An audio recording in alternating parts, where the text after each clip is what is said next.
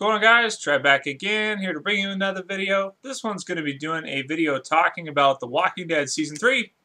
A new trailer called Last Man Standing. It's fairly new. It's been out for about 2 days, and yeah, I know I didn't review it right away. There was other stuff going on. We had the webisodes I had to review, and all kinds of other stuff's been happening like crazy.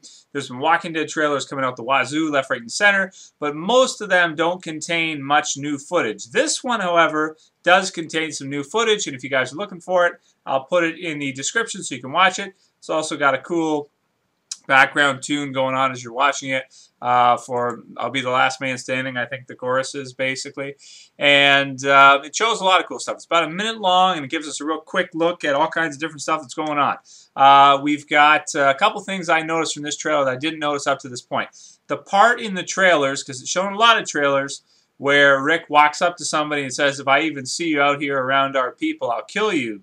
I thought he was talking to the governor. All this time, the way the trailers were cut, I thought he was meeting the governor and talking to the governor. But now that I watch it again from this trailer, if you watch it slowly, you can see that the person he's walking up to speak to has like bluish gray pants, you know, that bluish color, which is the same color as the prison suits for the inmates that they would have. And if you guys search enough, I don't have the picture ready with me here, but there is a picture with Merle with a couple inmates, and you can look it up and go through Twitter and that kind of stuff and find some pictures of the actors that are playing the inmates. And there are a few good ones. So it looks like it's going to be sort of brought back close to the comic book with the inmates and what happens with them.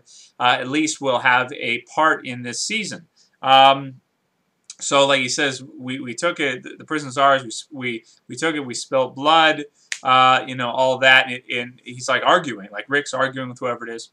It seems to me like he's arguing with you know, at least one of those scenes. He's arguing with the prison inmates. Maybe another one he's arguing with the governor, but I'm not sure about that yet. Because I was always wondering, when are they going to meet up? When is the governor and the group from Woodbury going to meet with Rick and his group?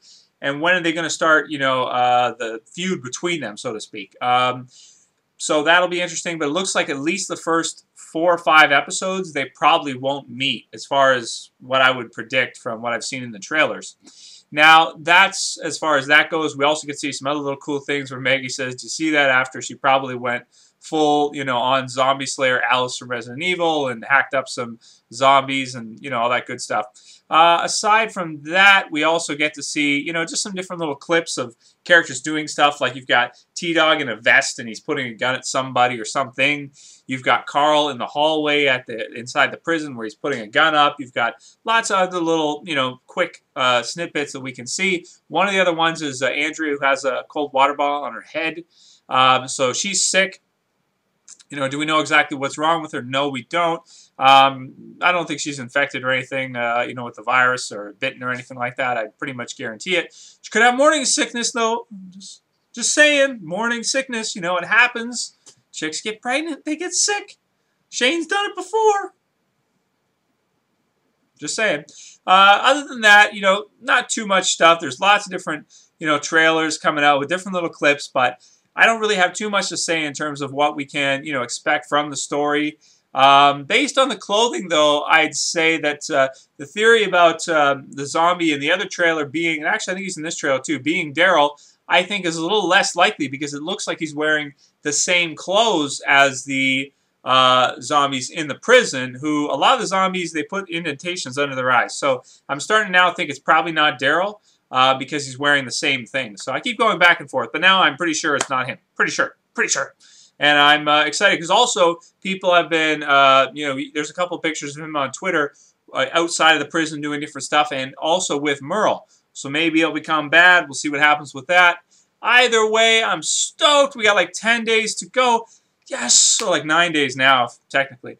Yeah, let me know what you guys think about all the different trailers, different cool stuff you've seen. Let's talk about it. That's really all I got to say up to this point. I mean, god damn, I'm so excited. Later, guys. Trev, stay in peace.